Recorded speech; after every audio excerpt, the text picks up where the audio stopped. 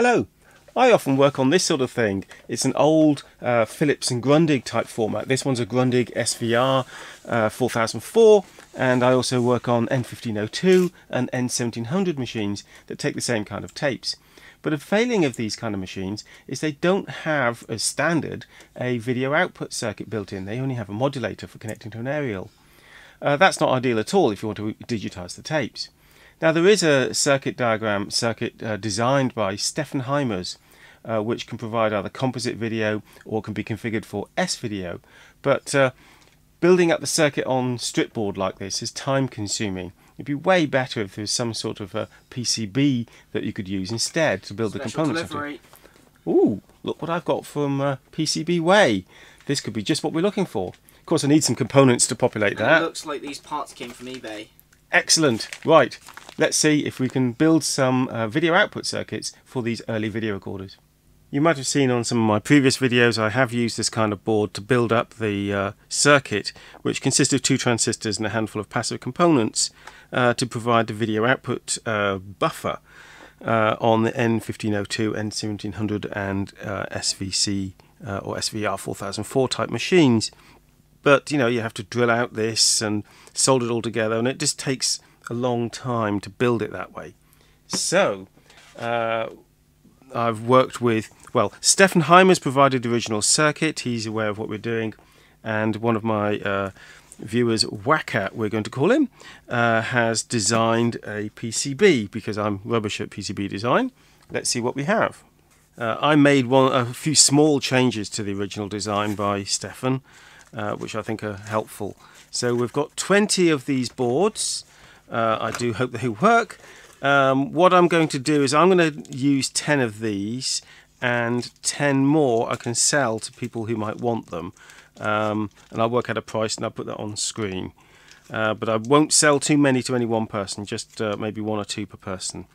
Right, these are sort of vacuum packed from PCB Way. They're quite seriously packaged. Oh, lovely, look at that. Ah, it's got the logo on it. Oh, and I even get a mention. There we go. Whacker did the PCB design, Stefan Heimers the original circuit design. And we've got this lower part here can be for composite video or the luminance of S-video. And if you do the S-video, then you need this top part to do the chroma. That's just passive. And the way we've got the board actually designed, there's a V-groove here, and if you need to just use the lower part, you can snap off the top part. I'm not going to do that right now. So one nice thing here is that all the components are marked out carefully, so you can just populate it. You don't need to look at any diagrams to build this. Though the voltage ratings here are, it says 16 volt for the components, but if we're going to fit this to an SVR4004 machine, we're not going to be running it at 12 volts, we might be running it more like 15 volts. So it's worth using slightly higher voltage rated capacitors for the SVR4004 model. Also, the SVR4004 is a little bit space constrained, so we may have to think about how to make it slightly smaller. But for the 1502 and 1702 machines, there's plenty of space in the bottom to build this. So let's populate one of these and see where we are. I've got most of the components we need here. Anything I don't have here I already have in stock. So 1000 microfarad capacitors, but the board says 16 volt. I've selected 25 volt. A little bit bulkier, but gives us a bit more headroom. Okay, I think I'll start by populating some of the smaller components than that. Transistors. The transistors I've used in the past have been slightly non-ideal. These are BC550C, which are particularly ideal because they are low noise. 47 and 100 nanofarad capacitors. The video gain preset pot there is 4.7K or thereabouts, but the particular one that's been marked up here is not one I've selected because they were a tad expensive. So I've used a somewhat cheaper component. It's 5K, close enough, and I think it will still fit the board. Yes, it fits the board perfectly. Okay, I'll get that populated and we'll meet again in a moment when it's finished.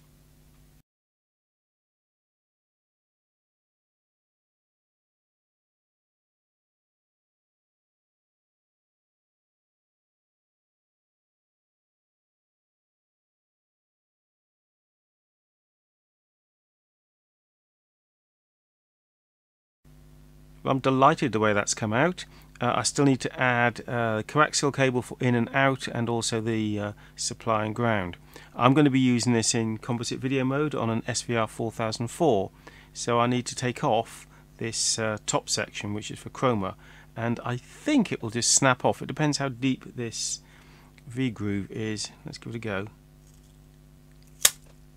Good. Let's finish off making up the cables, and then we can fit that to SVR4004 machine. We're ready to install it. We now have the board with some wiring for the power. I know it says 12 volts, but it'll be 15 volts.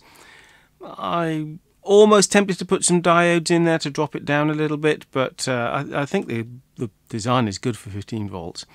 We have coaxial. This is the 75 ohm coaxial, the same stuff as I used when I made up a dub cable recently. So that's the input and output. We have a connector for the output, BNC, so that'll be onto there. And we also have a phono socket with some ordinary screened cable to connect up the audio. So we have everything we need now to fit audio and video outputs to the SVR4004. I've mounted the board here for the moment.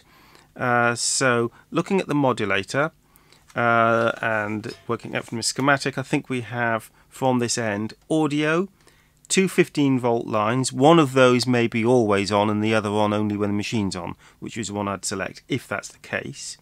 Then a minus 26 volts, we don't want to touch that. And then video, I think, and then ground, and that is ground, I've checked it, and then a tuning voltage. So let's start by having a look at those two 15 volt lines. So audio and 15, so we'll switch the machine on and we'll look at these two 15 volt lines. So that's 15 volts, and the machine's on, it's still 15 volts. And the second one is 15 volt, is off until the machine's on, I think. Yes. So it's that second 15 volt line we want to pick up, and then the audio and video. Okay, we can solder that together. So here's the board that plugs onto top of the modulator. Let's work through the pins. Pin 1 is audio, so I've got the audio signal out here, which is going to go to a phono connector, and the ground side of that is here, which is a trace that goes right round to the ground on this part. So that's audio dealt with. This was always 15 volts, don't want that one. This is 15 volts on, so that's going out to power our board. This is a negative voltage, we don't want that. Then this is the video signal and ground for that, and the last signal there was a tuning voltage. So I can refit that to the modulator with our circuit board mounted there. That's not going anywhere. All I need to do now is connect up these two wires. This is the audio screened cable, and this is the video 75 ohm cable, to some sockets which I have to mount somewhere like here. If I've given myself enough cable length, somewhere like here to get the connectors out of the cabinet. Okay, I've mounted the sockets on this panel at the back. It's already pre-drilled, which makes life a bit easier. So we have the BNC video connector there and a phono audio connector there. The drilling was too big for the phono connector, so I had to use a washer each side to secure that in place. And the BNC connector fitted nicely. So now I'll test that in that position before I worry about the bottom cabinet. The cabinet has blanks that we'll have to take out in order to clear these sockets. It does make fitting the bottom a little bit harder. You have to sort of wiggle this on over the sockets, but that's just the way it is. Right, so we'll test it and get the gain level set roughly right before we put the bottom on. Okay, I've connected that up. Let's see if we get anything resembling a video signal, and I'll have to set the gain on here. So switch on, press play. We certainly have something. Looks pretty good. I don't appear to have sound, and I don't appear to have colour. We've got a very simple process for now we have sound. Integrals, and here it is. Interesting. I don't know what the sound and the colour have now arrived. Capacitor trouble probably. Right, set the tracking a little bit. Right, I could set the gain level with, if I can find a colour bar picture or something like that. But basically, yep, that's working. Let's knock out those blanks at the bottom and put the bottom back on the machine. Looking at these blanks, you know, they're kind of marked at the front, but on the inside there's nothing at all. So they're not going to be so much pushed out, they're going to have to be drilled out, these. Okay, it's made it slightly fiddlier to get the bottom on, as I predicted, but it's on. So we'll do up those of these plastic screws that still do up, and our machine is pretty much ready to go. So we can connect our audio and video connectors. Well, I'm very pleased with the way these PCBs have come out, and these would be good for any of these sort of series machines that have the same kind of modulator that doesn't take quite a normal full level video input signal. So the original design is such that you can have actually two of these in a machine such as the 1700. You could have one acting as S video, so you'd use both parts, and one as composite video only, using just the lower part.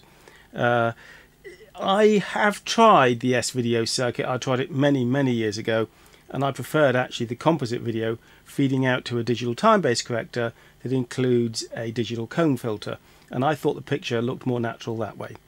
Right, but anyhow, this machine is now pretty much done. It could perhaps use a little fine fettling, but I don't think we can complain that that is definitely a working SVR4004. Right, email me if you'd like one or two of these bare PCBs. I will just sell a few of them to recoup some of the costs. I hope you've enjoyed what we've done today. I'll do plenty more content on audio and video technology in the near future. Bye for now.